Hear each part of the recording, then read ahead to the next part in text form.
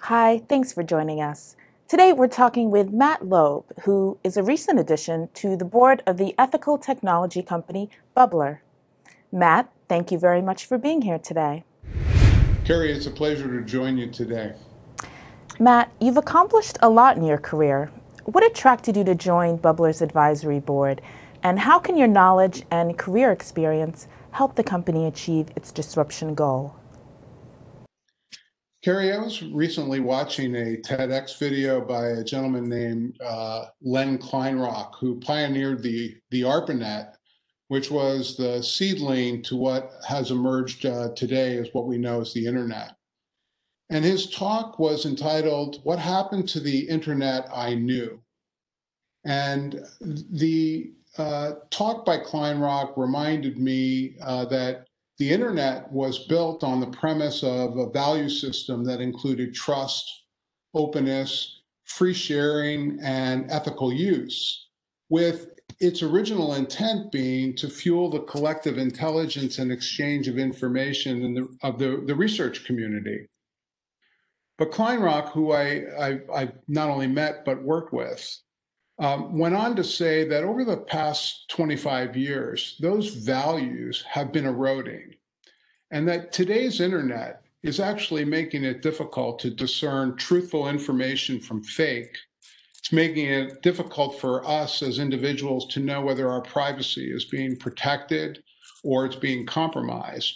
And it also raises the question about the internet's ability to support free enterprise, where companies, whether you're big, medium, or small, can compete fairly.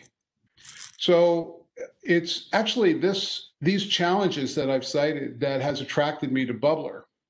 And I believe that my experience in the technology, information publishing, and nonprofit sectors will be an asset to Bubblr as it pursues its mission.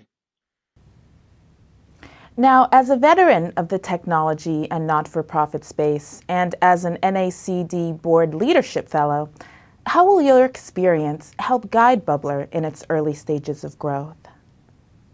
My work in publishing has always been about delivering new value from information, leveraging digital technology capabilities. And my work in this space has been driven by the assurance that that information could be trusted.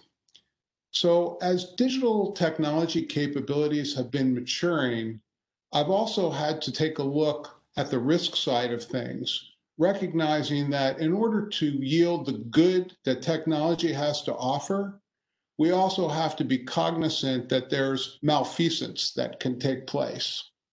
So I'm also very tuned in to the issues of security and privacy, which are critical areas that have to be addressed if we can ensure a trusted online environment.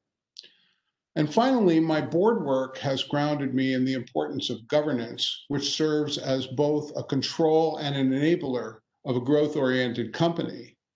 So my personal hope is that the combination of these three things, trusted information, secure platforms, and a commitment to individual privacy and providing leadership and governance will contribute to Bubblr's growth, not only during the early stages of the company, but also for the longer term. What about Bubblr's business model makes you think that they can achieve their goal of disrupting the current online economies of big tech?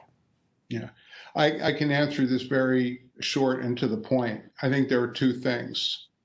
First and foremost, the Bubblr business model is rooted in trust. Second, the notion of returning the internet to its intended purpose will really take a collective effort of various stakeholders, and in particular, companies and citizen consumers. And to effect this change, these stakeholders need help.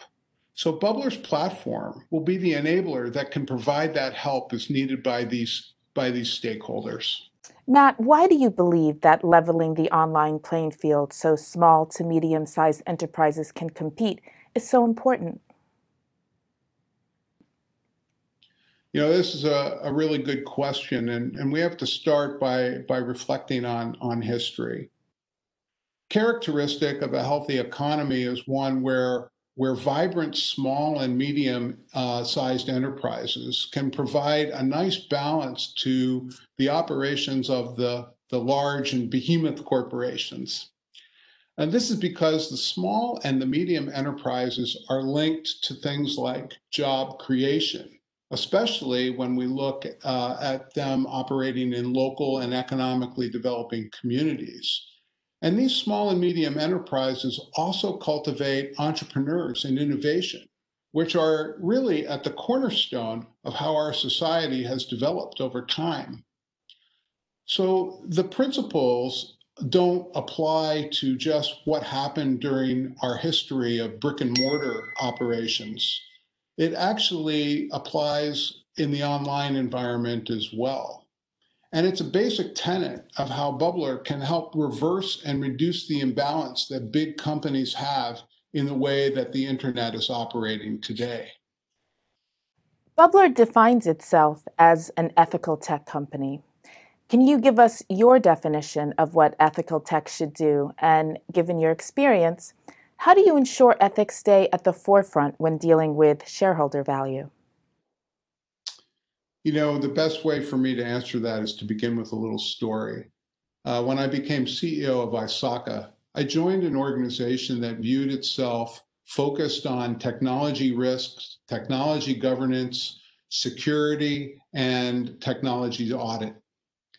And I felt that those things were kind of sterile because they were things that were just a normal part of the function of companies today. But I felt that rooted in there was something a whole lot more. And so when I engaged our professional community and our customers, we collectively recognized that ISACA's true purpose was to help society realize the positive potential of technology. And technology is indeed for good. But to realize that good, we also need to mitigate the so-called dark side. So in consideration of this, the guiding mantra for an ethical technology company should be that there's just never a wrong time to do the right thing. So fast forwarding to today, companies and their boards are focused on the concept of ESG, environmental, social, and governance.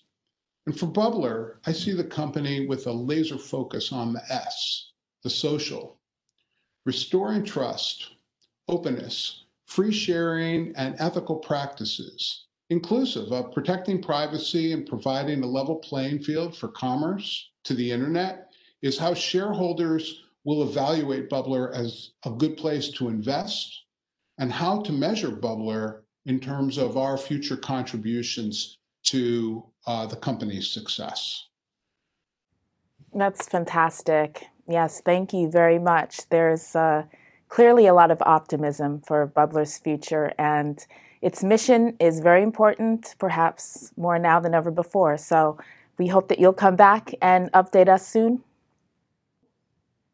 I look forward to that opportunity, and thanks very much for having me today, Carrie. Thank you very much, Matt Loeb. Appreciate your time.